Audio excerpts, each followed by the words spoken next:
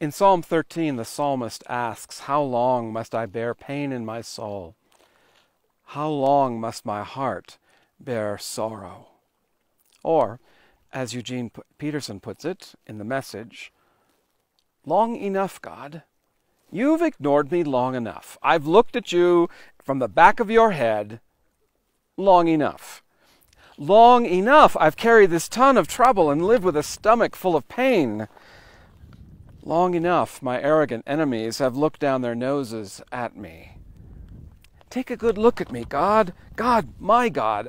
I want to look life in the eye so no enemy can get the best of me or laugh when I fall on my face."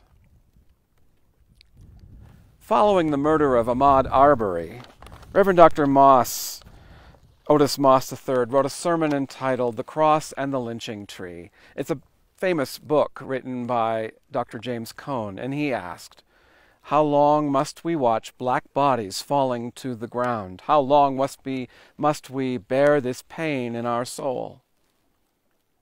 In response, he offers this sermon, but it's actually more than a sermon. It's a movie. It's a sermonic film that shares the affirmation of Dr. Moss that America is America because of black labor and black genius. Black genius. That's the reason I wanted to share this sermon with you today. It's not that I don't want to preach, but I wanted you to hear him.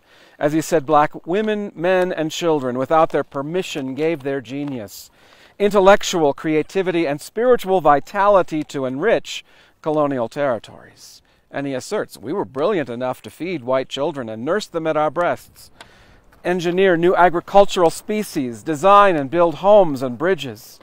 Well, you'll hear him say this and much more, but he explains white America feared and resented that the entire economic system of America rested on our ingenuity.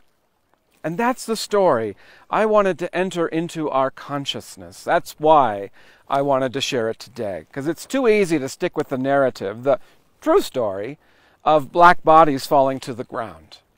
Because it's yes, and we must affirm the black genius of which he speaks, black strength, black dignity, and how all this ties to our faith in Jesus, who, as you will hear him say, blessed the world, even as he was bleeding from the cross. This sermonic film is so inspiring and impactful that when he finishes speaking, we will simply spend some time in silence to reflect on what we've heard and process how the film made us feel. And then later, come back on Zoom at 11:30 and we'll talk about it together. And just so you know, we asked and received permission from both Dr. Moss and Trinity to share this sermon with you today.